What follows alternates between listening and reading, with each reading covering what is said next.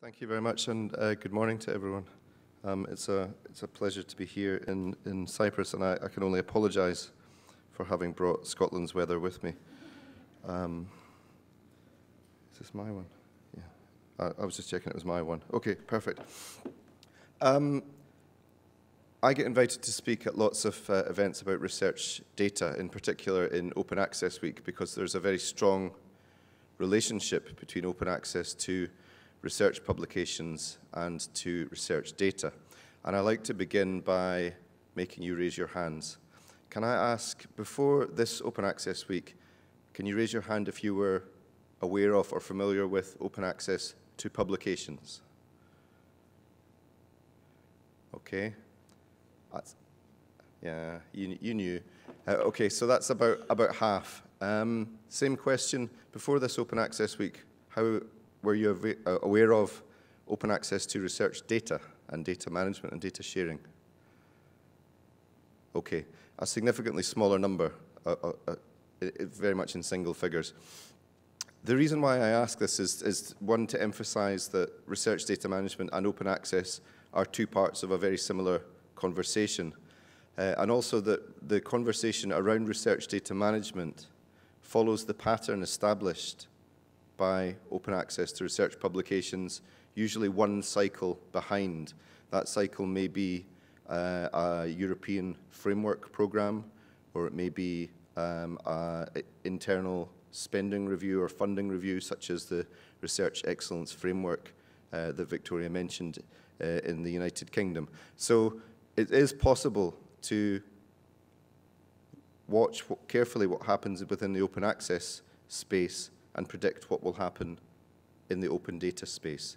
So part of my talk will focus almost exclusively on research data, but I just want to, from the outset, make it very clear that there is this very, very close link between the two, between publications and data, for very good reasons. Now, I can speak for many hours about this if required.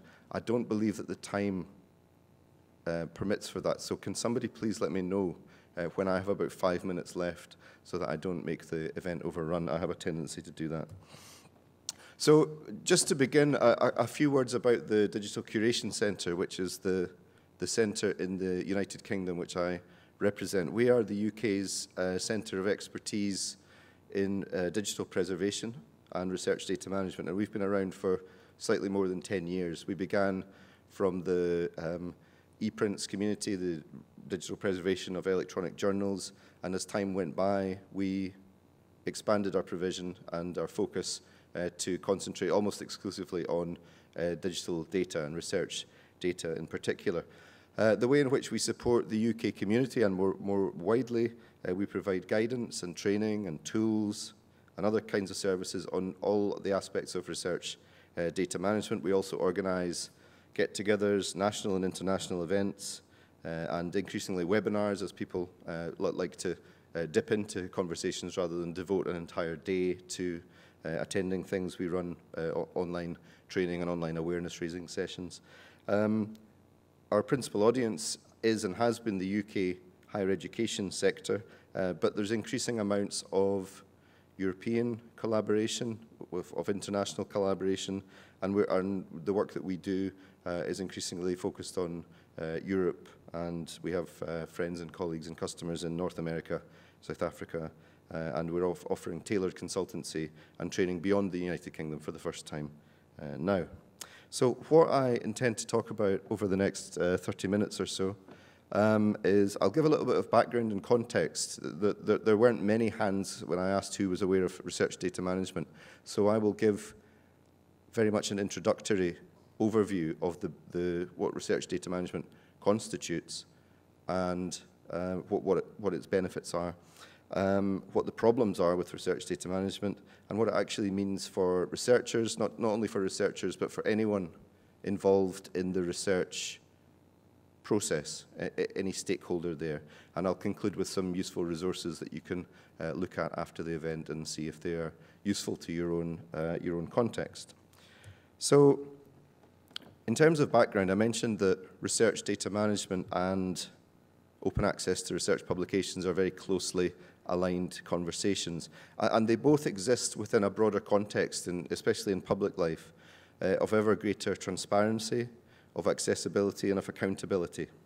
And the impetus for openness in research, as Victoria mentioned earlier, comes not only from the policymakers, from the top down, where the funders say you must do this because it's beneficial for impact or it's beneficial for value for money, but also from the ground up, in that the open access movement originated from scholars in the high energy physics research community. They saw benefit in sharing their research findings more quickly than the traditional publishing timeframe would allow. They also saw benefit and indeed necessity in sharing not only the publications quite quickly, but the code and the data which serves as the evidence for those publications. Effectively, the publication is a description of a process which is empirically driven, which depends on data.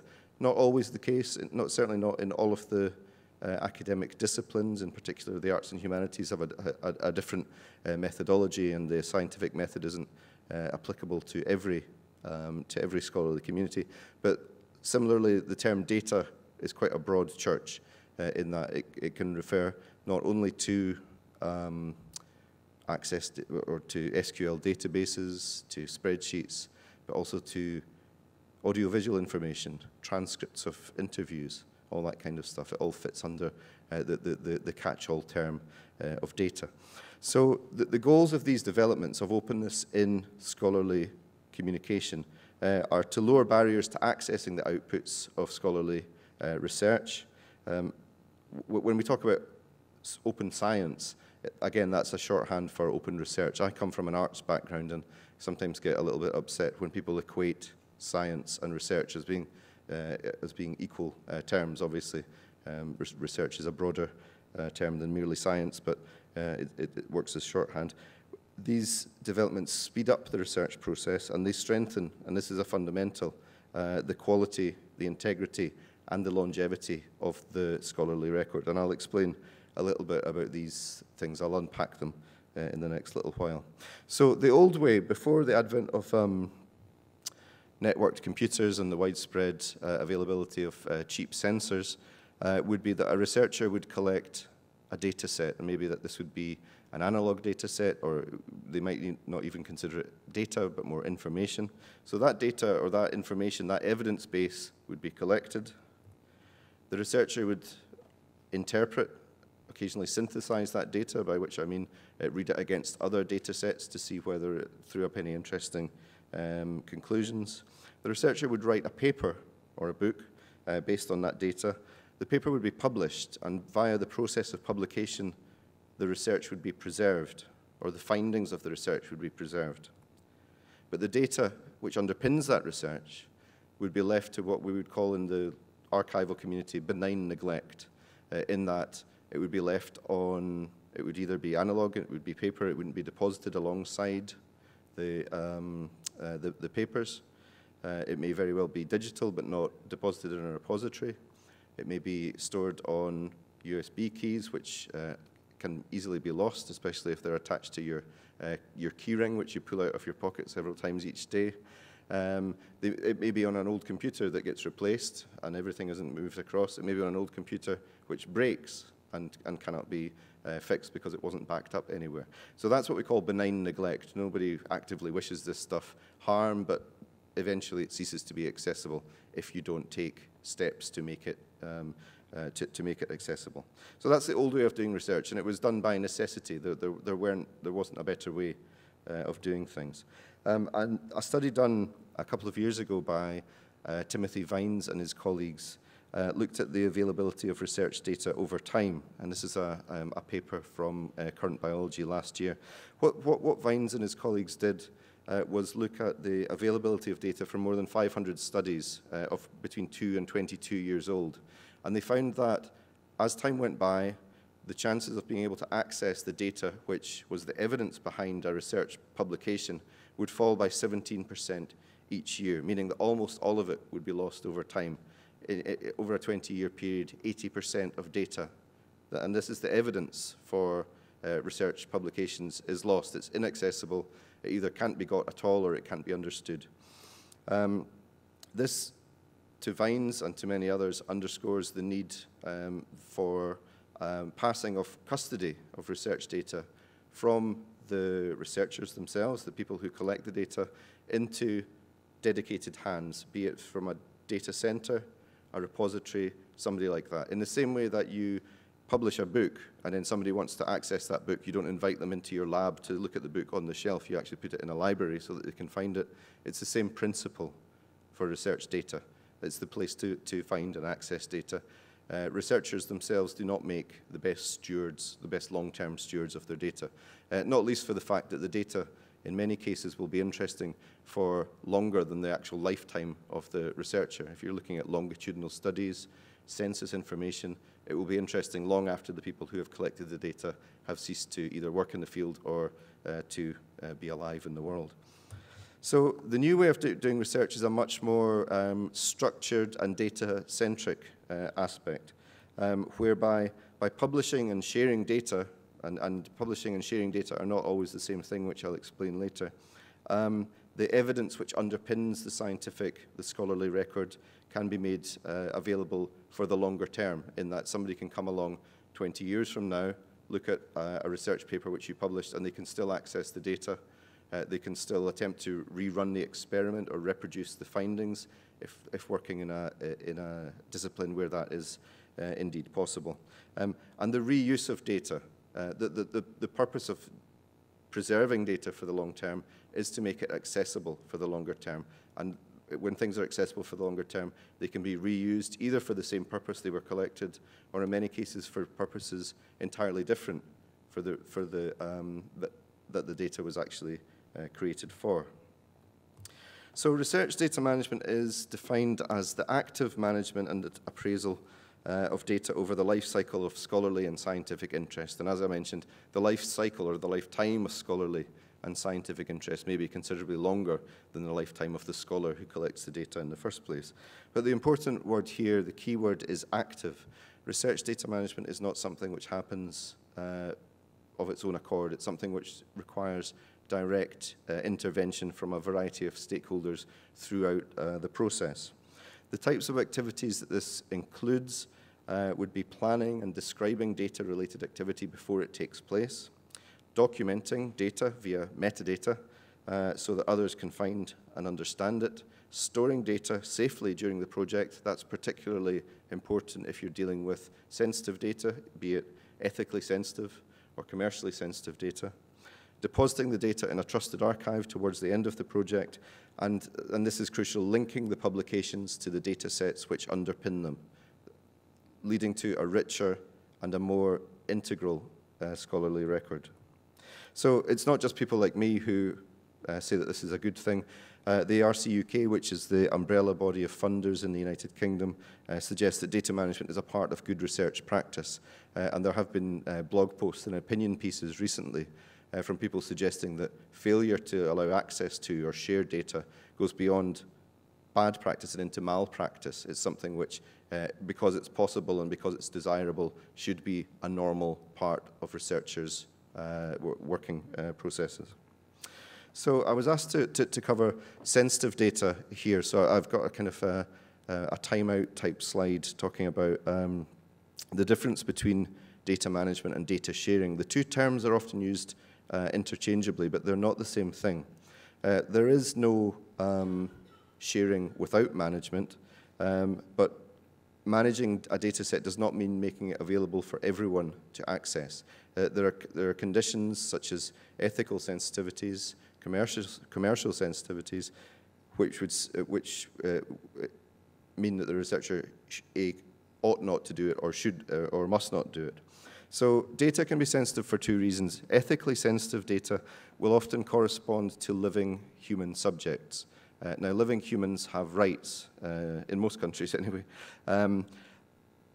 those rights have to be respected, and they're protected by law, so that if you are handling sensitive data which relates to living humans and you fail to meet your legal obligations, there is a possibility that you could be prosecuted.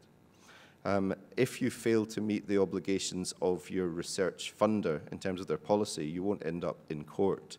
You may find yourself unable to get funding from that source again, but the kind of ultimate driver here is the law, and the provision for data protection varies very much from country to country. There are other areas where data should not be shared willy-nilly, include security areas such nuclear science and infectious diseases. It's not in humanity's interest for everyone to be able to access data relating to Ebola studies, for example. On the other side of this, there are sensitivities regarding commercially sensitive data.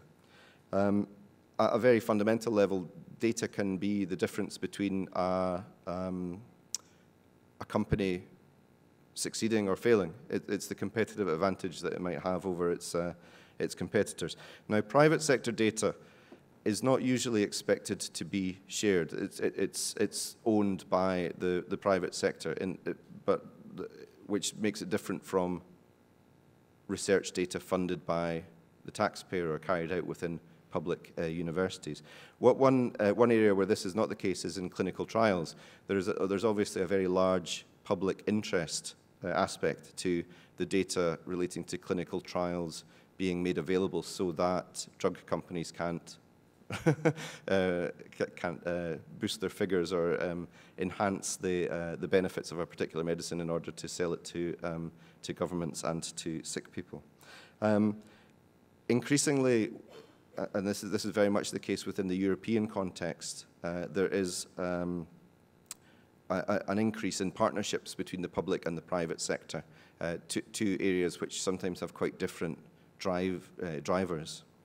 So conflicts can arise here, and the best way for that to be dealt with is via something called data management planning, and I'll talk more about that afterwards. If you want or need to license research data, it can be done. There are various levels of accessibility, from something like CC0, where you say, here's the data, do what you want with it, to non-commercial type licenses, where you say, here's the data, you can use it for anything as long as you don't charge money for it, or that you don't change it, or all sorts of things like that. And I just wanted to point towards a DCC publication which helps with that kind of guidance. So research data management is not the sole concern of researchers. It's not something which only librarians need to think about. In some cases, when people hear about this for the first time, they hear data and they think, oh, that must be the computing department, the IT people. It actually involves all of these groups of stakeholder. And what's important is not for everyone to be an expert in every aspect of research data management, but simply to know what your role is within the greater activity. So data management planning is not only a process of planning for data so that it lasts for a long time, it's also a communication activity to help people within universities or across multi-partner, maybe even international collaborations, to keep sensitive data safe, first and foremost, to maximize the reuse potential of data, and to support its longer-term preservation. Occasionally when we talk about research data management, researchers can say, okay, you're asking me to do lots more work here without much in the way of reward. Why should I do this so that somebody else can come along 5 years from now and benefit from it? And we quite often say, well, you may want to access your own data 5 years down the line. If you think of yourself as being the first reuser of your data, then it's important for you to describe it adequately and to ensure that it is still accessible years down the line. So we appeal often to what we would call enlightened self-interest. So the benefits of, very quickly, the benefits of research data management and data sharing are, I would say, fivefold. First of all, open publications and open data, publications based on data, will receive more citations, therefore have a higher impact factor over a longer period. They will continue to be cited for longer than they would otherwise. There's the transparency and quality, the academic standards aspect, which says that the evidence that underpins research can be made open for anyone to scrutinize, and they can attempt to replicate findings or at least reproduce the process under which the research was carried out. And what that leads to is a much more robust, a firmer scholarly record. There's the efficiency argument, which governments and funders are very keen on, which says that data can be collected once, and that collection is paid for, but the data can be used, reaccessed, reused a number of times for a number of purposes with very little additional cost. Therefore, the return on investment increases considerably. And finally, there's the accessibility aspect, which says that interested third parties, be these in academia, in the scholarly world, be these in the commercial world, be these in government policy units, can access and build upon publicly funded research resources with minimal barriers to access. And those barriers could be either financial barriers, physical barriers, or barriers in terms of time. But making things available quickly is important in certain academic disciplines. So here's some evidence for these claims. A study by Heather Pivovar and Todd Vision from a couple of years ago found that studies in genomics, where the data was made available, those studies received 9% higher citations, and that reuse by third parties, as in continuing impact, was still increasing after 6 years. And 6 years, as some of you will know, is quite a long time in genomics, so this is quite an impressive statistic. There's the quality aspect, which is something that universities and scholars in general are interested in from a very fundamental basis. Data is necessary to reproduce research, in particular in computational disciplines, in the harder sciences. And this is Victoria Stodden, who works at MIT in the United States. She also says that an equal amount of concern should be directed at code sharing. There are many disciplines where simply having the data behind something without having the algorithms or the code which was used to process that is of very limited value. So when we talk about data, we talk about a very broad church. It's not only numbers, but it can be audiovisual information, it can be descriptions, it can be workflows, all kinds of things that help people to have a stronger, a longer lasting and a richer understanding of research. There's financial benefits. We have a counterpart organisation in Australia, which is called the Australian National Data Service, and they commissioned a study recently that found that the amount of the monetary value of data in Australia's public universities was around about 2 billion on a conservative estimate, 2 billion Australian dollars, and possibly up to $6 billion per year. And this is untapped potential that, in particular, the governments will be looking and the funders will be looking at quite closely, because this is something that they will want to exploit and make the most of. This is not restricted, I should say, to the scholarly community, to the academic community. McKinsey and Company, which is one of the world's very large consultancies, has studied the potential value of open data across a number of domains, from travel to healthcare to economics, all sorts of things. And they came up with a very large number of $3 trillion, which was the potential annual value. I think that they possibly didn't err on the side of conservatism there. But the fact that the big consultancies are looking at this, the fact that you will see the term big data increasingly on the front cover of not only scientific magazines, but business journals and what have you, it serves as an indicator that data and data management is something which transcends the academic realm. And finally, a benefit of timely research data management is speed. Bryn Nelson, 6 years ago, wrote in Nature that if we're going to wait 5 years for data to be released, the Arctic is going to be a very different place. And when the Arctic becomes a different place, the lower-lying countries and people who live near the sea experience change as well. And the Arctic is indeed a very different place there. There are areas of scholarly research where we don't have a lot of time if the world is going to look similar to the way it does in 10 or 20 years. Therefore, the timely sharing of data, enabling other people to use it, to access it, to check its veracity, is very important in certain areas. So, I'm sure you'll agree that this all sounds really good. But yet we don't live in a data sharing utopia. Now, why would this be? First of all, there is still a lack of widespread understanding of the fundamental issues. There's still a necessity for people like me to come and speak at events like this, so that next year more hands go up when I ask who's heard of open access to research data. There's a lack of joined-up thinking within institutions. As I mentioned, it's a hybrid activity which requires input from various different services. But there's also a lack of thinking within countries, as in could we be doing things more quickly, more efficiently? Could we be working with international partners in order to do this more quickly? And indeed, there is lots of work around the Research Data Alliance, around European Union type work to bring individual countries together to work smarter. There are issues around ownership and privacy which need to be addressed. As I mentioned, sensitive data should be treated carefully. That doesn't mean that it can't be shared and reused if appropriate steps are taken. You may anonymize data so that individuals can't be identified. You may aggregate it so that you're not dealing at a very granular individual level. There are technical and financial limitations, and not all data should be stored for the longer term, because storing data and ingesting it into repositories takes time and costs money.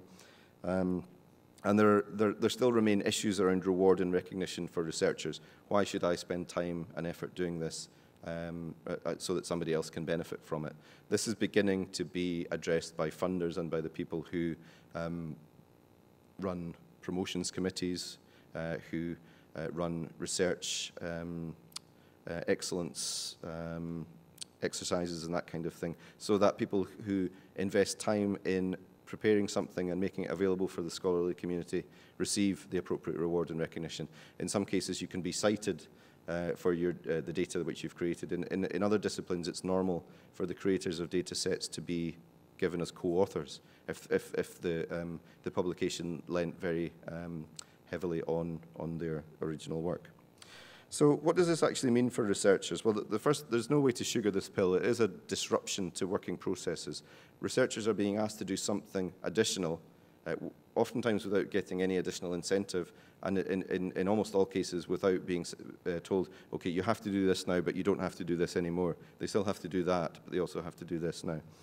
So it's a disruption to working processes, and people tend not to like disruptions to their working processes. There are additional expectations and requirements from funders, and sometimes those expectations come not only from the funder, but from the institution and from the publisher. If you want to publish in Nature or Science, you're obliged to submit your data and make it available alongside the paper. They see that as being a quality issue. Nature and Science publish very high-quality journals, and they think that their reputation rests on the quality of the research which they publish. The quality of the research that they publish rests upon the availability of the data which serves as evidence for it. So that's the bad news. The good news is that research data management and taking an active approach to data will provide opportunities for new types of investigation.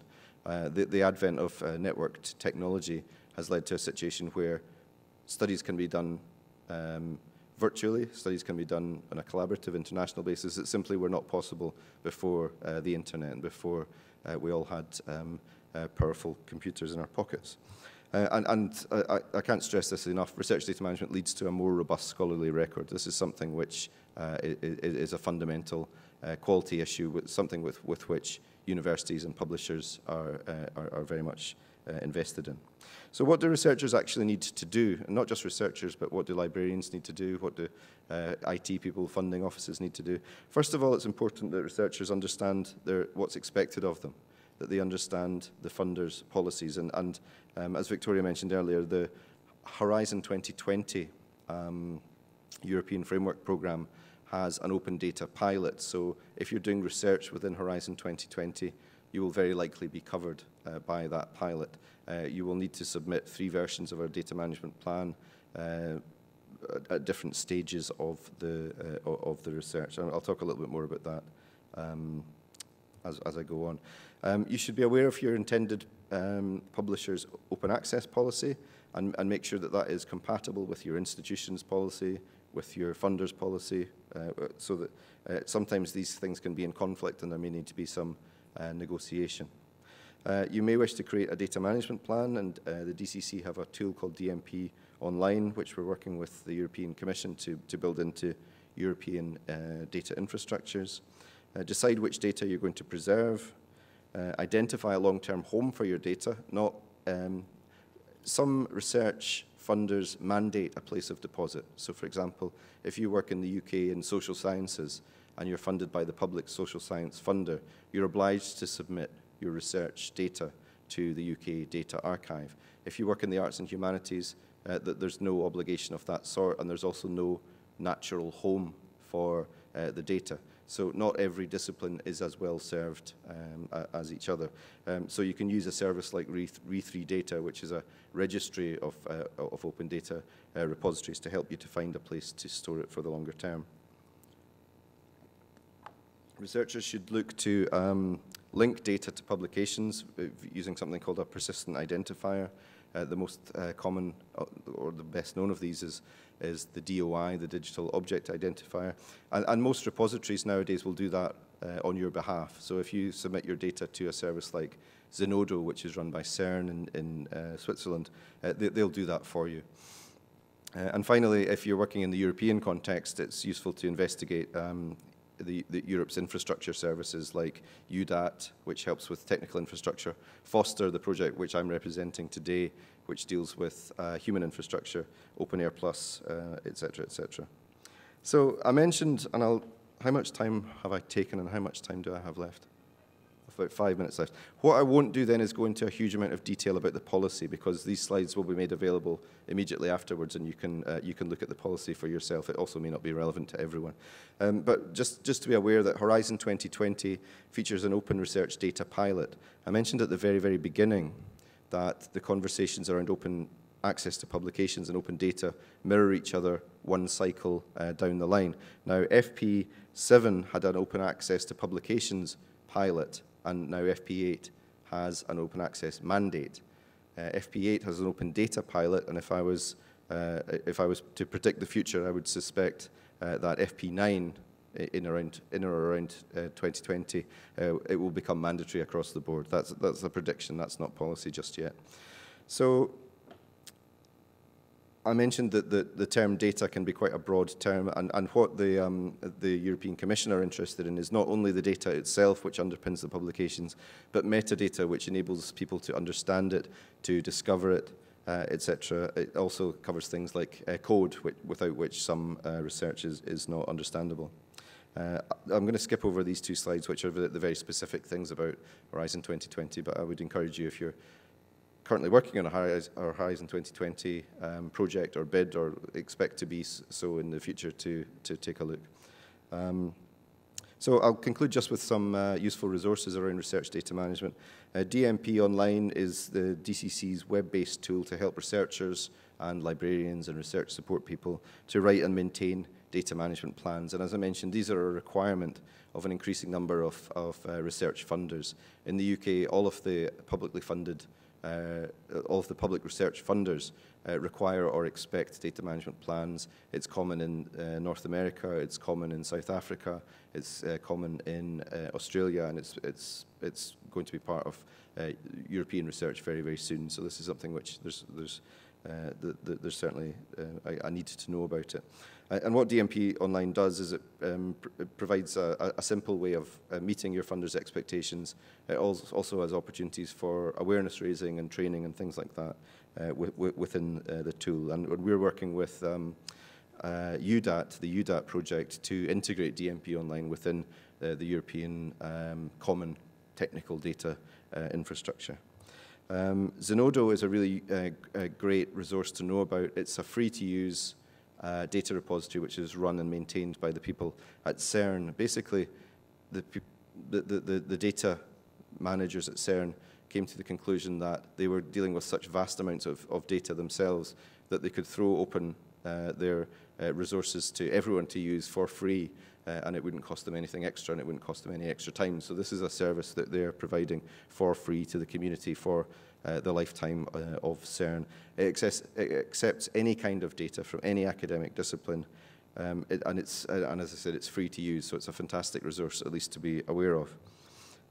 We have a number of data management planning, in particular related resources. It's one of my sort of pet interests, so I would encourage you to look at some of the DCC's resources there. And there are some other really great research data management resources produced. These are all UK resources. The UK Data Archive is the mandated social science archive within the UK, and there's also guidance from other funders like Economic and Social Research Council and the Natural Environment Research Council. The reason why those two particular councils are so strong is because they deal principally with observational data, social sciences, environmental studies. You don't get a second chance to run a census. There's no second chance to observe climate change. So that data is not replicable. It may be that if you're working in high energy physics, you could run an experiment 100 times and you would get the exact same data and the exact same result 100 times. That's not so in observational type research. So it's very important that that data in particular is treated with the care and attention that it needs. The Foster project is the European kind of human infrastructure training project, which has sponsored this event. And I would encourage you to take a look at the Foster website for more information about training opportunities, webinars, and if you've developed a newfound interest in research data management, I'd be very happy to talk over the course of today or afterwards via email or Twitter or whatever means you prefer. So thank you very much.